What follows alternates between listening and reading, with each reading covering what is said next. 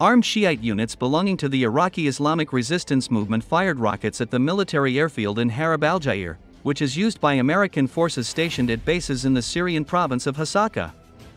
Mayadeen TV channel reported this. According to channel, several strong explosions were heard at the airfield, and a thick column of smoke rose into the sky.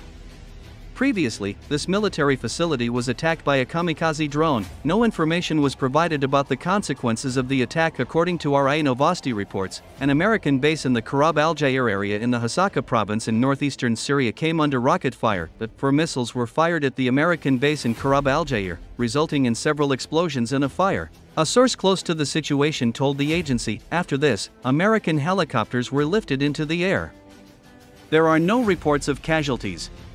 Attacks by Shiite militias against American bases in Syria and Iraq began in October 2023 after the Israeli invasion of the Gaza Strip and stopped 2 weeks ago with the beginning of the Muslim fast in the month of Ramadan. According to the Al-Modin news portal, U.S. military installations in Syria have been subject to 99 attacks since October 2023 by Iranian-backed militias fighting on the side of the Syrian army against terrorists from the Islamic State group.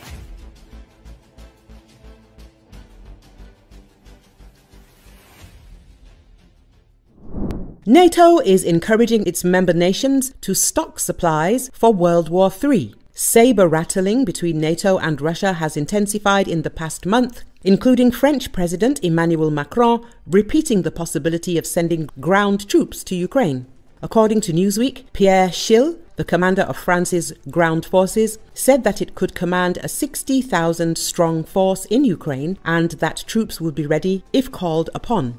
With threats from Russia that any intervention in Ukraine could lead to wider global conflict, some have suggested that NATO is encouraging its member nations to stock supplies for World War III.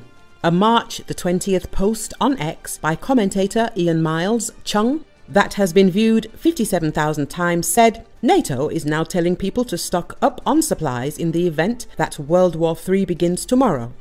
Next level fearmongering. You know, none of them are actually taking this seriously because the media's only talking about Kate Middleton, and European politicians and celebrities aren't even bothering to hunker down and do anything that would even remotely imply that they're thinking about any potential for a conflict with Russia.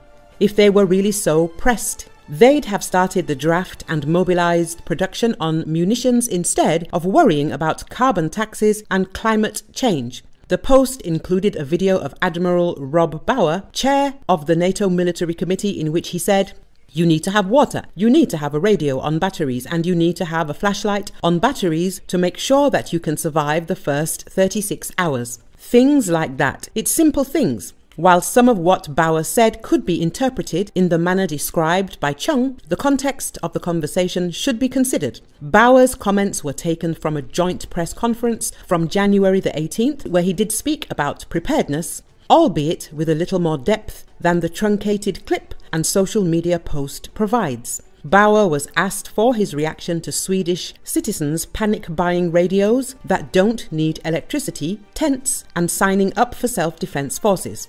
The Swedish government had recently warned citizens that war could come to the country, France 24 reported. Support for Ukraine could go beyond arms supplies, France's top general.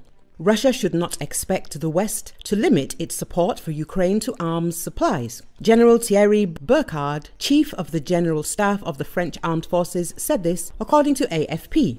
The war will end when Russia stops attacking, Burkhard told reporters after talks in Paris with General Mikhail Boden, the commander of the armed forces of new NATO member Sweden. Kremlin leader Vladimir Putin has built his operation on the idea that the West will never go into Ukraine but will simply supply weapons. Burkhard said, "We have to show him that he cannot use this logic to go all the way because this idea is not correct," he added. "The war in Ukraine concerns us because we are involved in its aftermath. Therefore, Europeans must be able to take risks to ensure the security of Europe in the next decade," the general said. Despite the controversy surrounding his remarks about the possible deployment of Western troops to Ukraine, French President Emmanuel Macron refused to back down, insisting that his statements were well thought out, but also stressing that France would not follow the logic of escalation in its relations with Moscow. Subsequently, commenting on the idea he raised, Macron stressed that if such a scenario were to be implemented, French forces would not launch an offensive against Russia.